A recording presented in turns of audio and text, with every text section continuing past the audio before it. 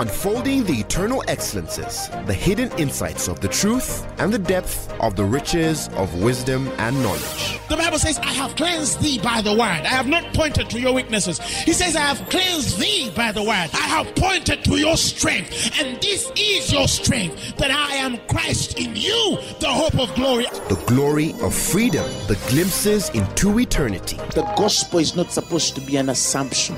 It's not supposed to be just a mere presupposition.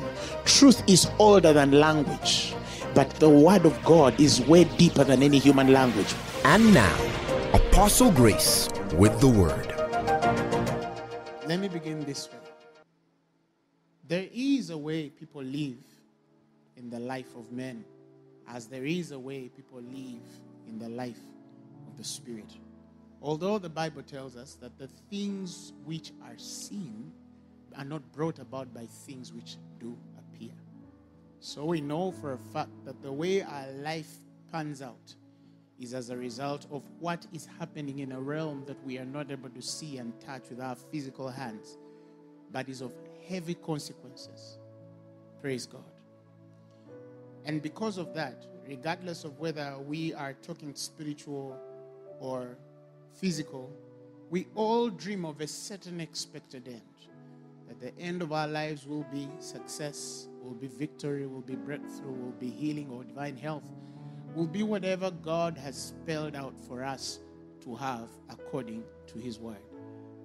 Like I've shared before once in a sermon, that the way of life is supposed to be from one level of glory to another level of glory, from one level of faith to another level of faith, from one level of victory to another level of victory, from one level of breakthrough to another level of breakthrough. That's how the life of men is supposed to be.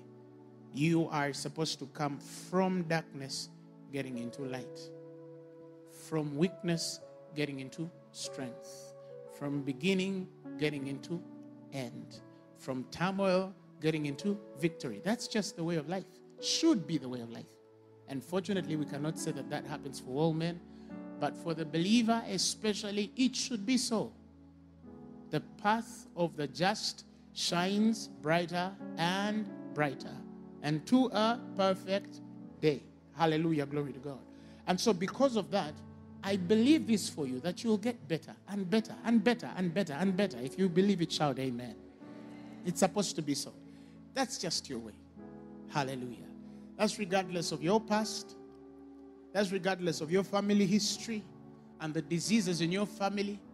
That is regardless of the people who know you or those that don't know you. That is regardless of those which will favor you and those which will be against you. That is regardless of the seasons of life. That is regardless of the elements of the earth. That is regardless of the days and the years that will come. Regardless of whatever is set ahead of your life, you must believe God that your day will become brighter because you're a child of the day. But that's just the way of life. From darkness to light. From small to big. Isn't it?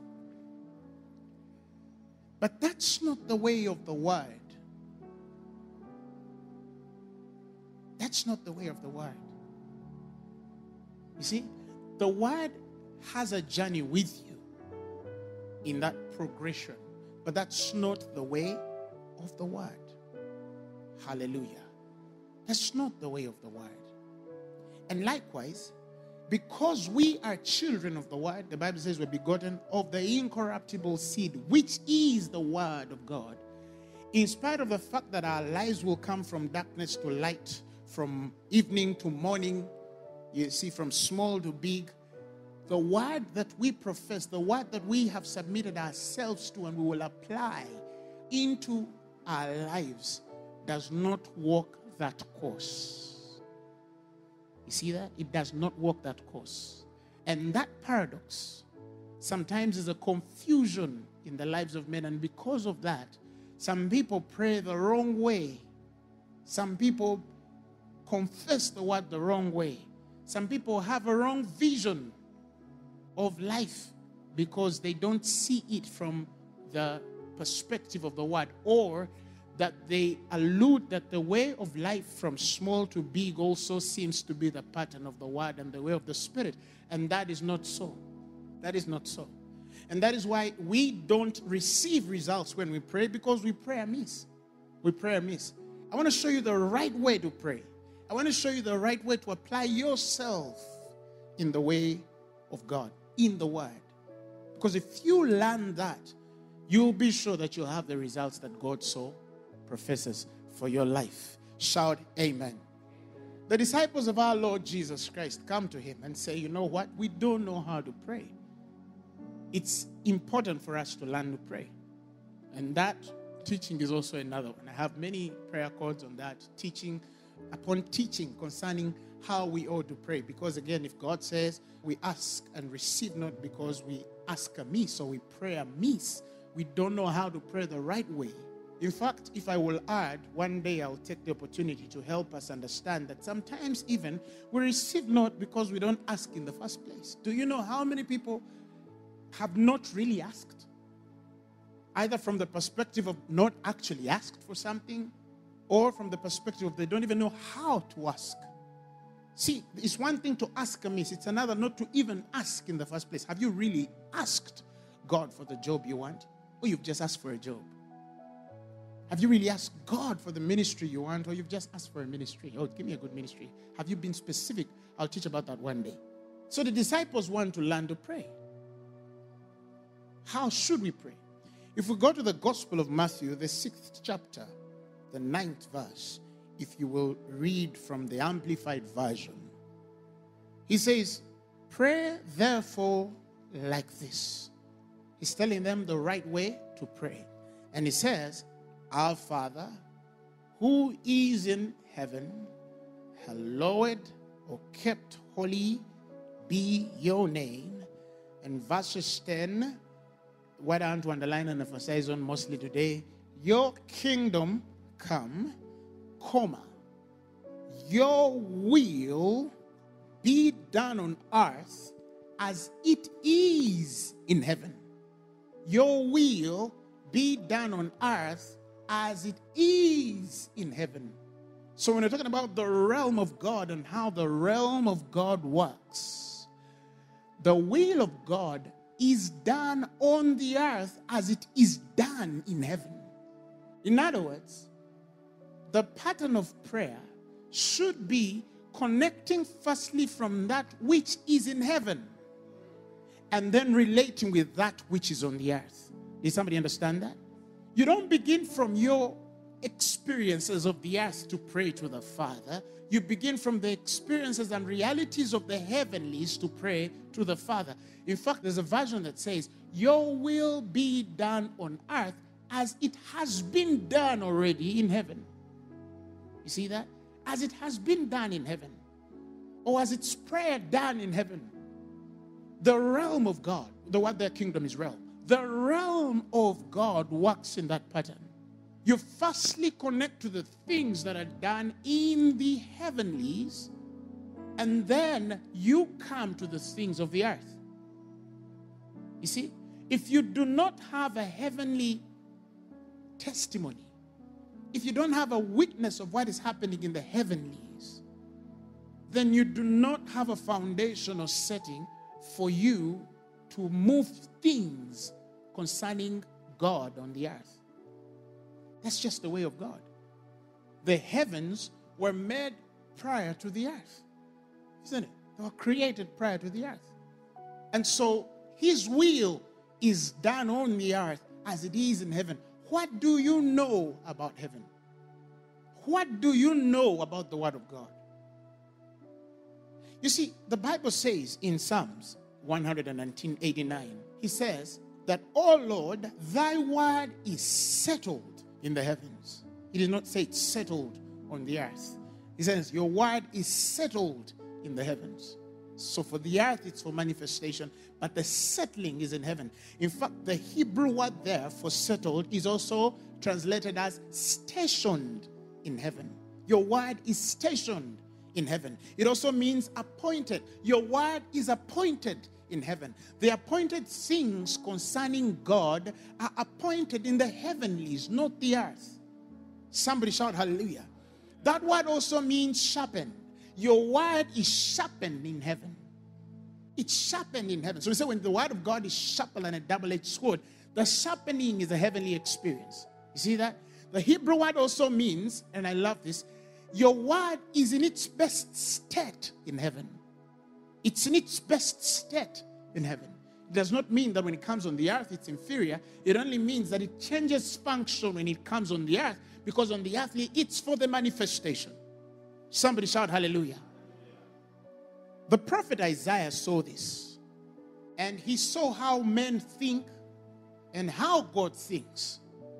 And then he sought to give us that reconciliation of this life. Get this thing, it will change your life.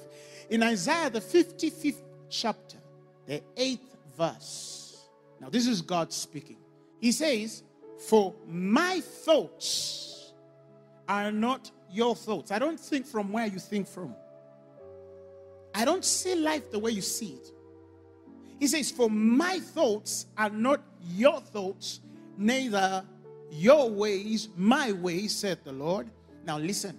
For as the heavens are higher than the earth, so are my ways higher than your ways, and my thoughts than your thoughts. Now it is giving us an allegory between the earthly and the heavenly. And it continues. Now listen to the part of the word. He says, for as the rain cometh down, are you hearing? For as the rain cometh down, and the snow from heaven, and returneth not thither, but watereth the earth, and maketh it to bring forth and bud, that it may give seed to the sower, and bread to the eater, so shall my word be. That's just how my word works. Hallelujah, somebody. So shall my word be that goeth forth out of my mouth. He says, and it shall not return unto me void, but it shall accomplish that which I please, and it shall prosper in the thing where I sent it into. From where did he send it? From the heavenlies. You see that? Not from the earthly, from the heavenlies. It doesn't matter how many words you speak concerning God. If you're not connected from a heavenly perspective, if you're not connected from a heavenly vision, if you're not connected from the precision of heaven, then you don't know how to apply the word of God. He says every word that comes on the earth is a word that comes from the heavenlies and comes like the rain falls, like the snow falls and watereth the earth. So is my word. It is settled in heaven.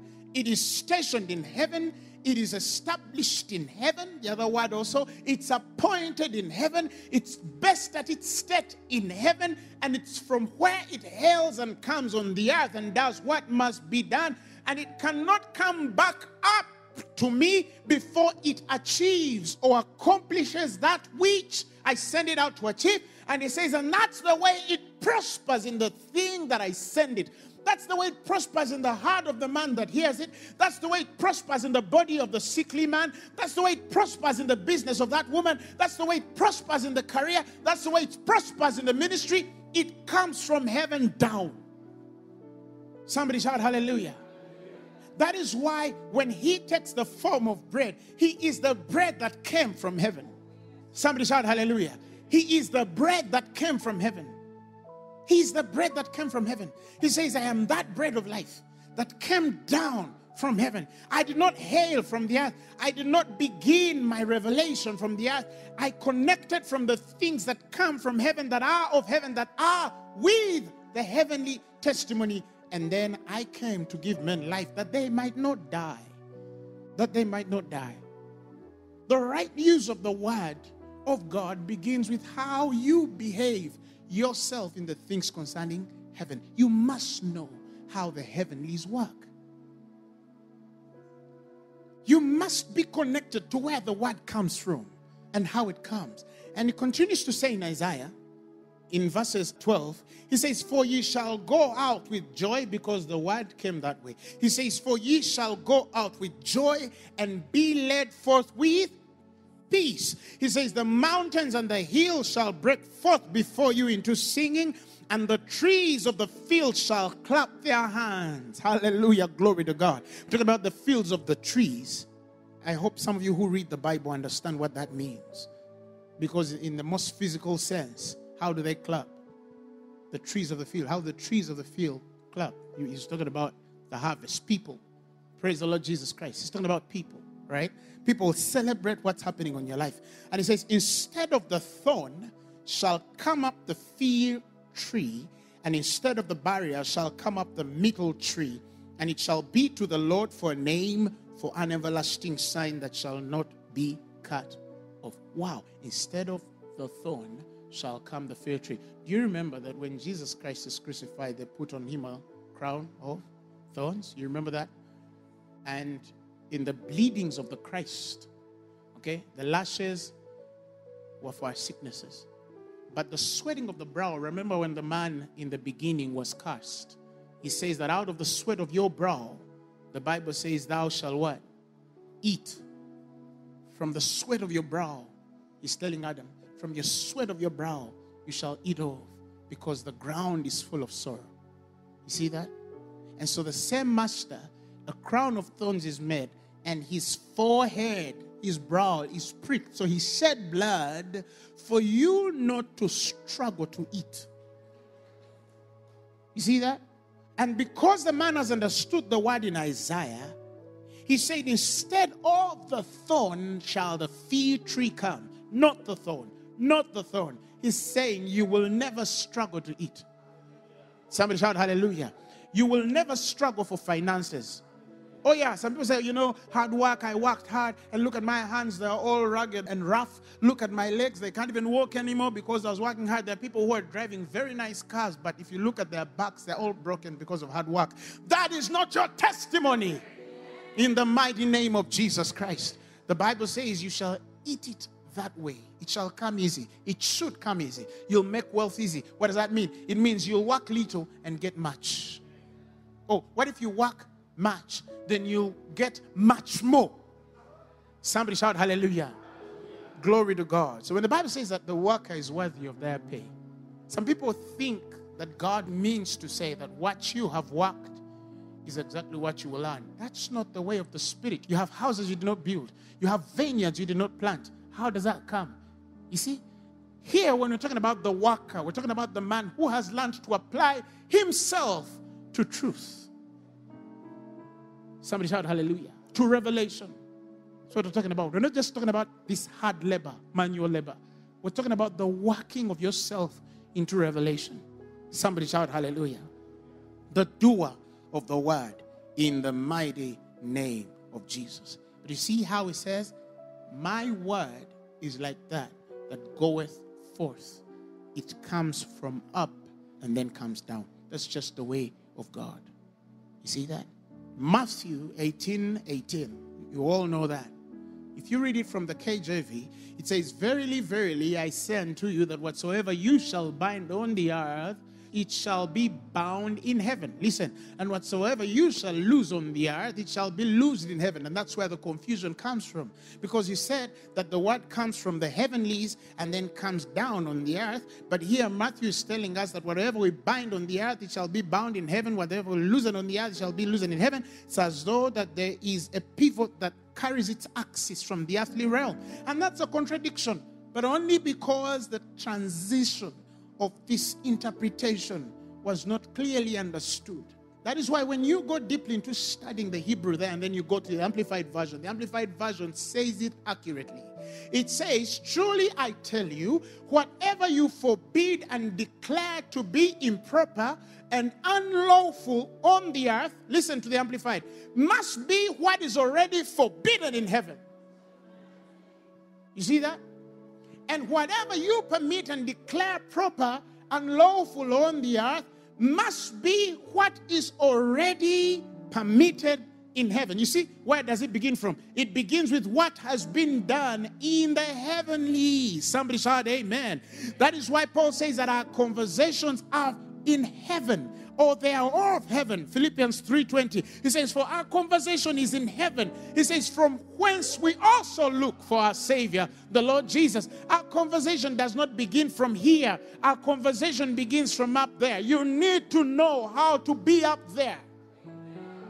You need to know how to be up there. Somebody shout amen. Glory to God. Colossians, the 3rd chapter, from the 1st verse.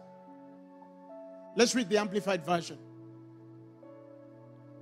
He says, if you have been raised with Christ to a new life, to a new life, to a new life, praise God, to a new life, thus sharing his resurrection from the dead. If you are born to a new life, he says, aim and seek the rich, listen, eternal treasures that are above, not on the earth, that are above, not on the earth. Aim and seek for the rich and eternal treasures that are above, where Christ is and is seated at the right hand of God. And the next verse says, and set your minds, listen, and keep them set. Set them and keep them set. Who is understanding what I'm saying? Set your minds and keep them set on what is above, the higher things, not on the things that are on the earth. Set it and keep it set. Set your mind and keep it set. I say that again. Set your minds and keep them set on what is above, the higher things, not the things that are on the earth. Because that's where the word is. That's where the word is. That is why when you study the Hebrew language, when God starts to communicate to man, you realize that the Hebrew language does not have time frames. Some things are spoken in the past, some things are spoken in the present, and some things allude to a future. And yet the future and the present and the past are the same. You see? That is why they don't have future tenses. They can place a statement of the future as though it's present or past. You see? Behold, he says he was wounded for our transgressions. Was he yet wounded? No. But Isaiah uses that language. Was he yet bruised? No. But in Isaiah 53, the account of the Lord is as though it had already taken place. Because to God, present, future, tomorrow, they're the same. I've preached about that. But let me show you something here. If then our mind is supposed to be set and kept on things above, if then we are to begin from above and then come on the earth, if then we are to begin from the things that are unseen to the things that are seen, if then the word of God comes from above as rain to the earth and the snow that comes up to down, if then he is the bread of life that comes from heaven, if then everything hails from the heavenlies, if then our conversations are from the heavenlies, if then our Lord Jesus is seated in the heavenlies and we are seated with him in the heavenlies, then we must understand that the way of the Spirit, the way of the Word, hails from the perfect things to come and deal with the imperfect. The life of man comes from the imperfect to the perfect. The life of God comes from the perfection of things to come and deal with the imperfect. So you begin from the perfection of things, if you understand what I mean. Even in prayer, even in applying the word, you begin from perfection to deal with the imperfections. Are you hearing me? The way of life begins with imperfections to become perfect. You see, I am weak, so I become strong. When you get to the perfection of things, you begin from strength to come and deal with your weakness. Who has understood what I just said? The way of life is I'm unholy, and so I'm trying to live a holy life. It's ascending. Okay? The way of the word, you are holy. And so you start to deal with all unholiness in your life. Somebody shout hallelujah. The way of life is ascending from lower realms of glory into higher realms of glory. The way of perfection begins from this most glorious, created in its most glorious sense, and then it comes to deal with every inferior level of its life, ascending in the way of life into the glorious life, but yet beginning from the glorious life to come for the inferior life, to change it. Who has understood what I just said? Let me make it simpler. Are there lame men in heaven? Are there sick people in heaven? Is there poverty in heaven? Is there weakness in heaven? Is there death in heaven? Everything perfect is there. That's where the word of God begins. Who has understood what I just said? That's where truth begins. It begins from this side. Are you hearing me? Your vision should not begin from here. Your vision should not begin from here. In fact, I'm starting to repent of some songs. Let the poor say, I am rich. We repent, Lord. For we know the grace of our Lord and Savior, Jesus Christ. That's what the word that comes from heaven says. He says, for though he was rich, but for your sakes he became what? Poor, that through his poverty ye might become rich. Now, from the heavenlies, you set out in wealth, and then you come and deal with the man of the earth to make sure that you align him into the wealth that you already have in Christ. That's just the way of the Spirit. Hallelujah. It doesn't matter whether it's stage 4 cancer or it's HIV, it's incurable. The doctors say you're going to die. Look at how your heavenly body should appear. Hallelujah. Does your heavenly body appear in sickness? Does your heavenly body appear in weakness? Does it appear in pain? No. Begin from there. Are you hearing me? And then come to the man of the body and tell him, I refuse to be sick.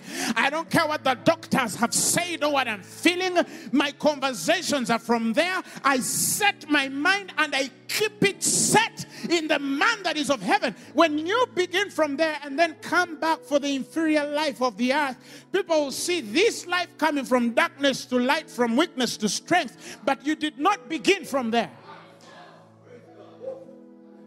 That is why when we understand this message, even the thought of remember where you come from is going to change. Some of you, when you look at what God has done for you, you look back from where you began from, in that poor shack, in that little house when everybody was poor and things were not working out right, and then you start crying and say, the Lord has brought me from far. You who? I remember how poor I was. I remember those days I lacked food. I remember those days I didn't have clothes. I remember those days I didn't have nothing. You who? The man of the flesh or the man of the Spirit? The man of the Spirit, the born again man, didn't begin from there. In fact, we have to get to a point of crying because we remember how much wealth is with us. Somebody shout hallelujah. Those pains of past losses and past troubles. Oh, I came from a poor family. Oh, when you become born again, you become a new creation. Behold, the old is past and now the new, and all things are become of God. He has connected you to his life. He has owned you and possessed you by his name. He's saying never, ever, ever think of where you come from, and then you think of your village, and then you think of that little house. No. Begin from where your salvation story is. When you look from where you're coming from, the real vision, you will feel like you need to do more here. Somebody shout hallelujah. That is why Jesus didn't belong to your past. He belongs to your future. Paul says, forgetting the things that are behind me and setting my mind ahead where Christ is. He's saying, I'm still leading you. I'm here. Hey. Leave your past. Hey. Yeah. I know you messed up. Yeah. I know. Yeah. We know that. But reach unto the things that are before thee, where Christ really is. He's not behind. No, he's ahead of you. He has set his life ahead of you. You understand what I'm saying? He is the one telling you, stop looking at what didn't work. Stop considering what happened last week and last year. Stop considering what happened. I messed up in 1992 or 1993. And the consequence of that, I got this disease. Okay, yeah. But where are we? Where are we? Oh, I lost a lot of money. But where are you now? Where is Jesus? Is he still there? Did Jesus get stuck there? Did he stay where you stayed? No. He moved on. He even forgot it. Are you hearing me? But you're here scratching your head over things that are not going to come back. And God is just ahead of you telling you, come. In fact, in Isaiah, the Bible says that voice that speaks behind you, it tells you, go that way. It doesn't tell you, look back. Somebody shout hallelujah. If it should come behind your ear, it tells you, move ahead. Go that way. The direction sets up and forward. It's forward. I want you to tell your neighbor, forward and forward only. Say it. Say it again and say, forward and forward only. Say, my life is going forward and forward only. My health is going forward and forward only. My peace is going forward and forward only. My finances are moving forward and forward only. In the mighty name of Jesus, my family is advancing forward and forward only. No regression, only progression. That's my testimony and that's my life, because he sends his word in Jacob and it lights the whole of Israel. Somebody shout hallelujah.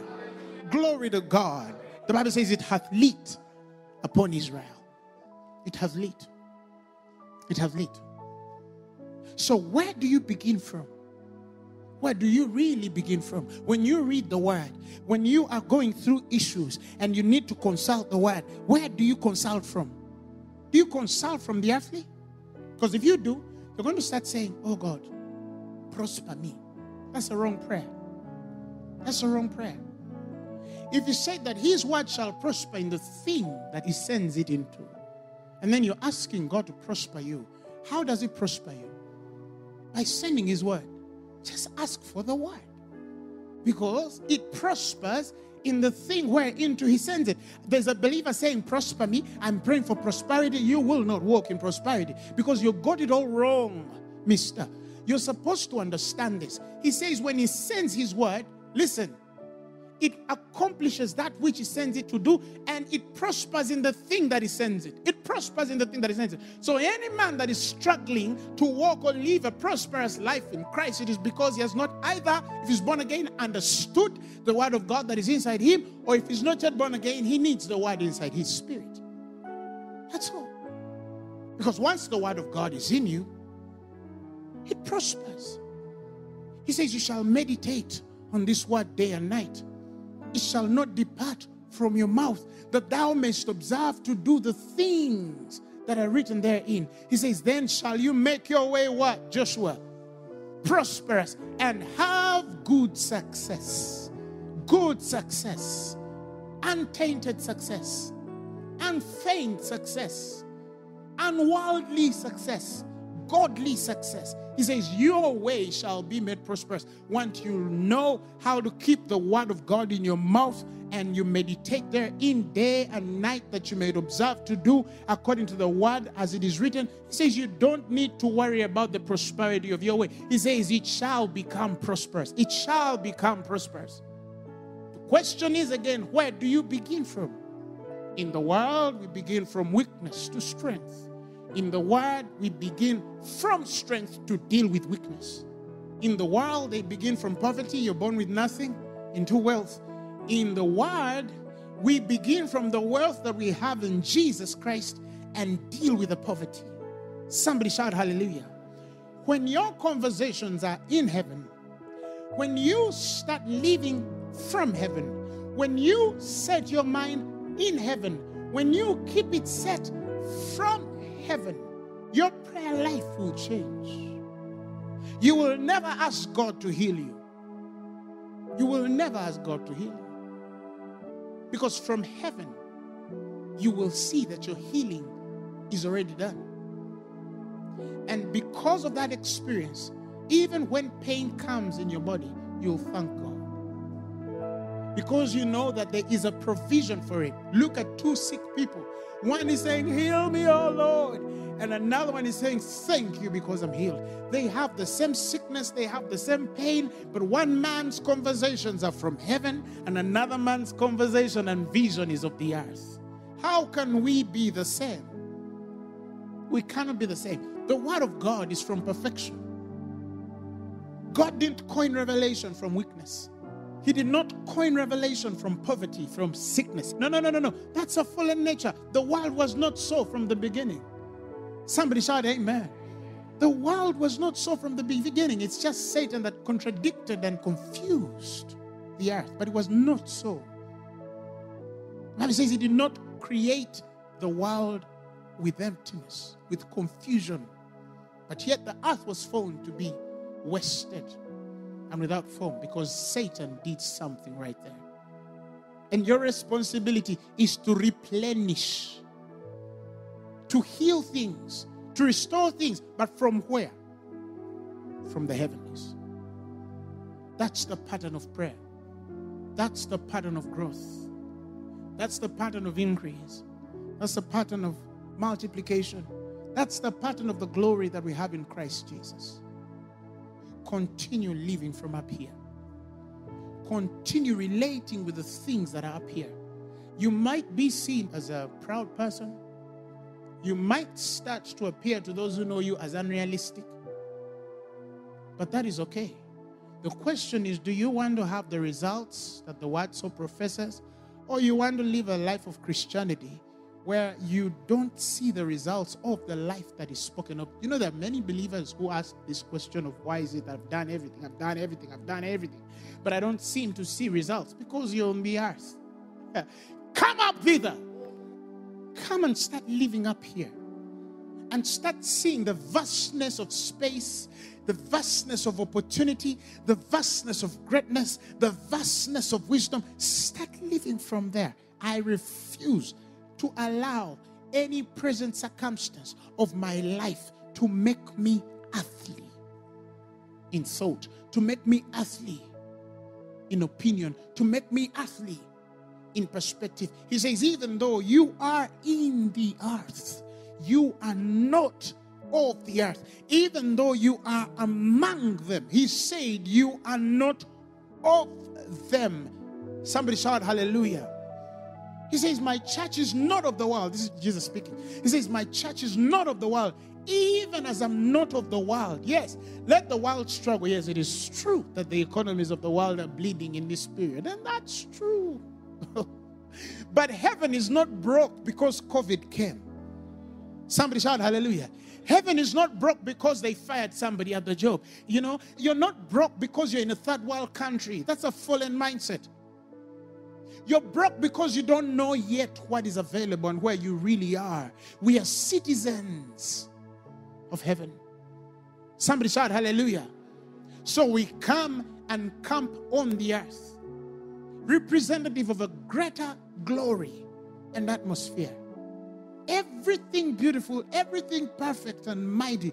In fact, the word dunamis is the word dunami, meaning the power of ability, the power of possibility. So when he says, behold, I give you power, he means, behold, I give you the power of possibility. I give you the power of all ability. I give you the power of possibility. One time I was flying into Dubai and I saw the theme, Dubai. They called it the spirit of possible. I said, what? These Muslims, they call it the spirit of possible. You, on the contrary, the believer, are that possibility. Somebody shout hallelujah. You are that possibility. God has given you the power of possible. That means nothing is impossible to you. There's nothing in the world you cannot fix. There's nothing in the world you cannot align. There is no problem in the world the believer cannot solve. Nothing is impossible to him that believeth. Could you imagine that kind of liberty? Could you imagine that kind of freedom in Christ? And just for a second, think back. What are the things that you can do? What are the things that he has given you the ability to do? It's all there. Because when you begin from the heavenlies, all things are possible. So you see them possible even before you start to pray. Cancer stage 4. Yeah, all right. It's possible to reverse it. Because from where I come from, people don't die of cancer. From where I come from, people don't die of HIV. From where I come from, people don't die of sickness. From where I come from, there is no sickness. And so I come on the earth to impose that kingdom. Thy kingdom come, thy will be done on the earth. The Bible says, as it is done in heaven. As it is done in heaven. As it is done in heaven. So where do you live? where do you really live? I want to speak to those people whose present circumstances have consumed them and convinced them, albeit in a most confused sense, that where they are at in life is from where they begin to relate with the Word. If you're that kind of person, then you're confused in the order of things. Oh yes, the Word is leading you from darkness to light, from weakness to strength, but it does not come from your weakness to take you to strength. It comes from strength to pick you from your weakness. If you want to pray the right way, if you want to apply the Word of God the right way, begin from strength. Begin from health. Begin from wealth. Begin from victory. Begin from triumph. And then come and deal with the weakness. Even when you're praying, God is not emotional. He's revelational. That is why he skips Hagar crying.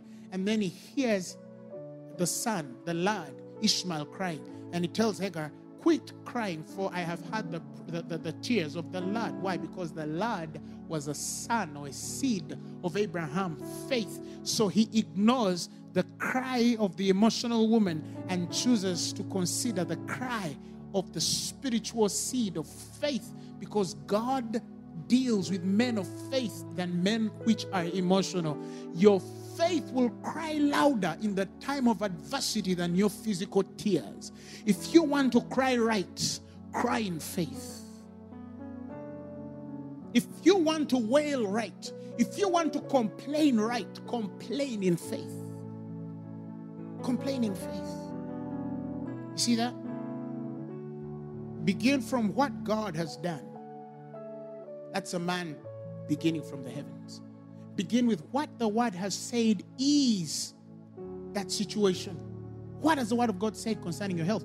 If the Bible says by His stripes you were healed, regardless of how sick you are, never go to God for healing. That's wrong. That's wrong. Come from divine health and pick your body and kill the transactions of that body and take it to the place of health. That's a man who has learned the right way to pray. So it applies in your finances. So it applies in your marriage. So it applies in your career.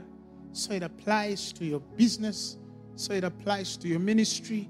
And Jesus says, to this end came I into this world. To this end did I come. To this end was I born. And for this cause came I into this world, that I should be a witness unto the truth. So the end of witness of truth, it's to that end that he is born. He begins his journey from the end of the witness of truth. He's the Lamb of God which was slain before the foundations of the world. Hello. And so whatever happens in the physical, when they crucified Jesus thousands of years later, it already happened. Nothing is happening in your life has shocked God. And there is nothing that has happened in your life that was not provided for into salvation by God. Because He says, this is His word, that no temptation that has befallen you is uncommon. For all temptation that befalls you, every test in the world is common to man. But the Bible says, but God is faithful, who will not suffer you to be tempted above that which ye are able. Whatever has tested you began with God's weight of your ability. When He weighed your ability, the test came. If you could not handle it, it would not come. If you could not handle it, I repeat, it could not come. But it came because God weighed your ability, the dunamis, your dunamis in you. And He says, regardless, I have to make you in a way that when I look at whatever will come your way, you'll have the ability to withstand. Live from that place. Live from that place.